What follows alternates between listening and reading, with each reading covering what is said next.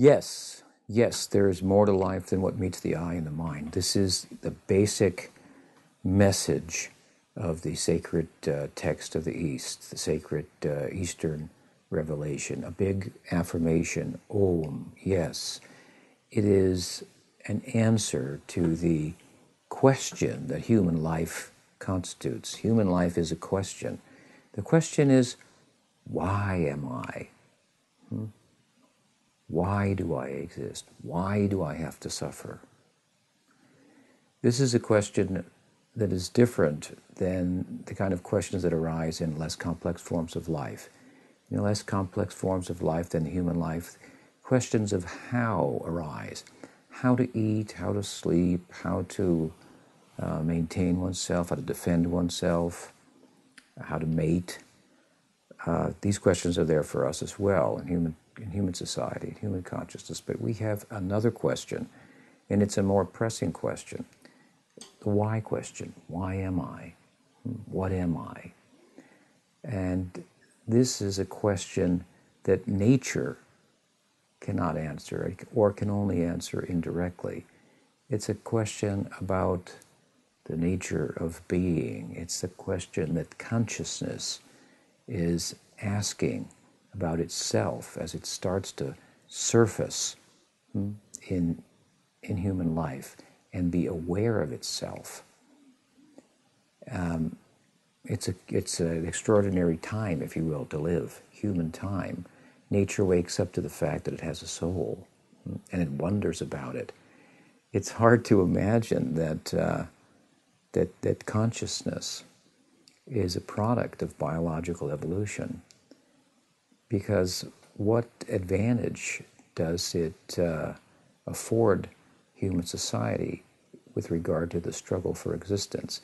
It seems to put human society kind of on hold, in a sense, and perplexed and somewhat bewildered, rather than just focusing on the basic animal necessities and so forth. Now we've become focused on something else, and it's arguably a greater necessity.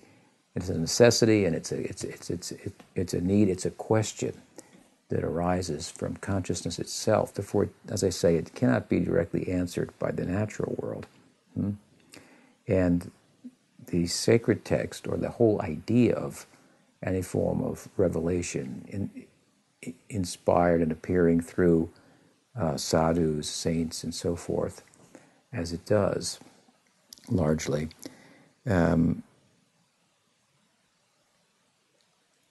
is that revelation is an outreach, if you will, from the subjective world, the depths of that, from God to humanity.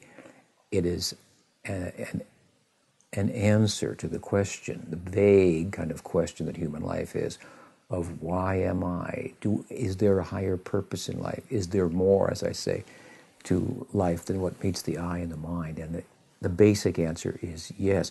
And move in this direction, another direction, rather than in the direction of taking and exploiting the natural world for animal purposes.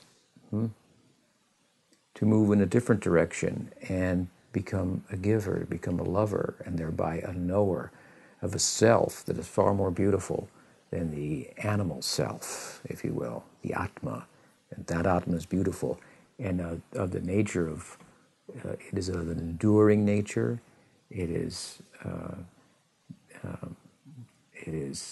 knowledge, and it is bliss, or has the capacity to taste bliss, ecstasy, and so forth. And why? Because it is a derived entity. It is derived from this, like a ray of sun, if you will, from the source, from the sun itself. The Godhead is by nature Sat, Chit, Ananda, existence, knowledge, and bliss. And we are derived existence, derived knowledge, derived bliss, not independent knowledge, bliss, and existence. And so going within the self, moving away from the taking and exploiting of the natural world, and thinking that by adding things on, I'll improve my life will become better. To let go of the things and the tendency to acquire and the attachment that takes the life out of things by way of seeing them and attempting to utilize them only for small purposes derived in the mental system that conform with the conventional sense of self. So to